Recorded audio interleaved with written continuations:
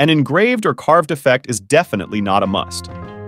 But when you really need one, try to do it as realistic as you can. In this video, I am going to show you 2 examples of how to build a realistic engraved wood and carved stone effect in Photoshop. Start with the easy one. Here I already finished some layouts and designs on a wood texture background image. First, let's hide everything else.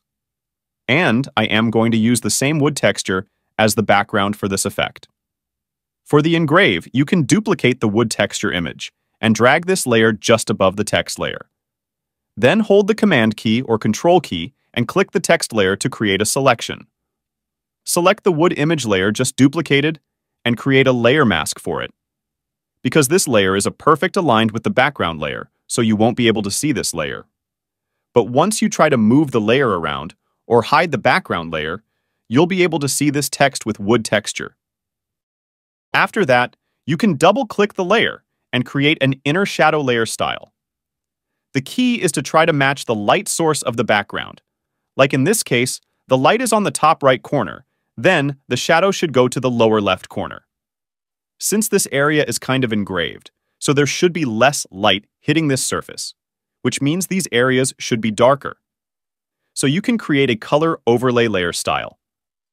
Use black color and change the blend mode to color burn, and lower the opacity to around 5%, 10%. Then, here comes the key to this method. No matter if it is wood or stone, curved or embossed, the edge of these texts can never be this smooth and perfect.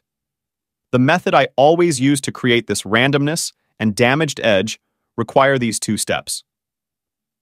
Be careful. Before we start, go to the Layers panel. You will have to select the mask layer on the right. Step 1. Go to the top menu and filter gallery.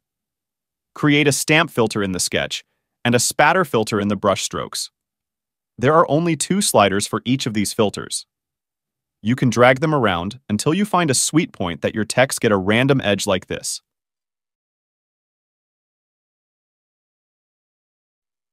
Step 2. Go to the top menu again and find Filter and Pixelate, then Crystallize. This filter will give you an engraved edge for your texts. As an example like this wood texture, I use the cell size around 7. Since this is the most important part of this effect, allow me to explain this a little bit more. This is a perfect edged shape. Here is an example of after the sketch filter, spatter filter, and crystallize filter. Take a closer look. This rough edge not only goes into the original edge, but also to the other side. That's the reason why we apply all these filters on that black and white mask layer. So when we use it as a layer mask, we can get the random rough edge not only carved into the original edge, but also on the outside of it. Then you can add a bevel and emboss layer style. Choose the inner bevel for the style, chisel hard for the technique, switch the direction to down, and highlight opacity to 100%. This should be able to give you a nice highlight around the edge. The last thing I do is try to avoid the texture in the text matching the background perfectly. You can go to the Layers panel, unlock the link between the texture image and the mask. Just drag the image around to get a spot that can separate the text and background the most. For the emboss, most of the steps are the same. Duplicate the texture background, put it above the text layer. Command or Control and click to create a selection, then mask the texture image. And you can always hold the Option key or Alt key, drag and copy all the layer styles to the new layer. Since this one should be embossed, so you can cancel the inner shadow layer style and put multi-drop shadow layer styles to create a realistic shadow for the texts. After that, use the same methods again to create the random rough edges. First, stamp filter and spatter filter, and then crystallize filter. To make sure the rough edges you create are the same, you can use the same parameters as last time. Don't forget to switch the style in bevel emboss to outer bevel and direction to up. Again, unlink the texture image and layer mask, move the image around.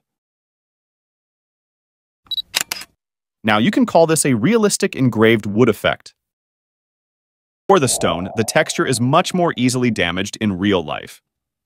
So this method needs a little bit of improvement. First, get your text layer ready and ignore my typo. All the basic steps are the same. Duplicate the texture background, put it above the text layer.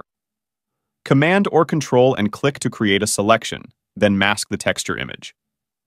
Multi-layer drop shadow layer style, then a color overlay layer style to make the text lighter or darker as you want. A bevel and emboss layer style to highlight the edge. And you can also use stamp filter and spatter filter to create a random uneven edge first. Now comes the different steps to improve the stone carved effect. First, Command-J or Control-J twice to duplicate the layer. You can name them as Main Text, Light, and Dark for ready. For the main text layer, you can try the Crystallize filter first.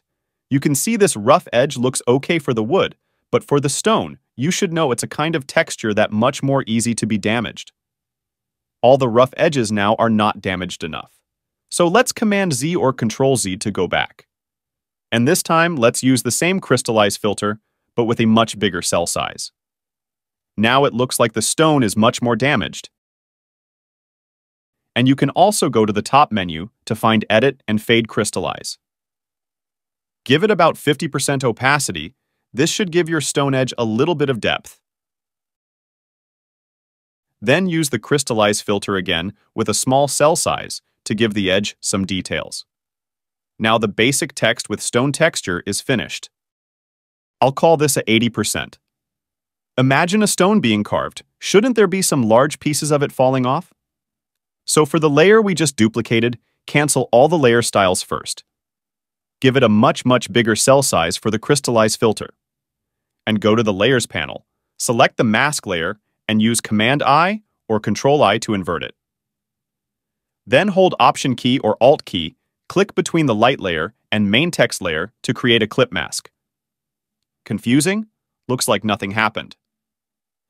Then select the texture layer and try Command-L or Control-L to open the levels adjustment. When you slide around to adjust the color, you will find there are some areas of the text are getting lighter or darker.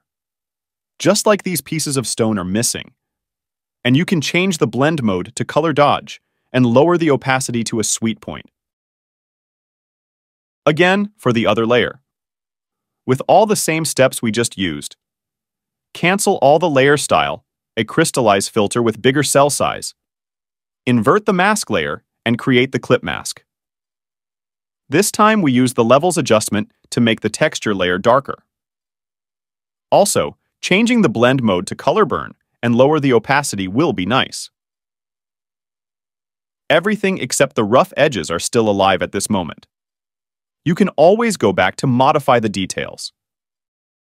With all these layers, filters together, we can get this realistic stone carved effect. Maybe I give this stone edge a little bit too much of a Photoshop look.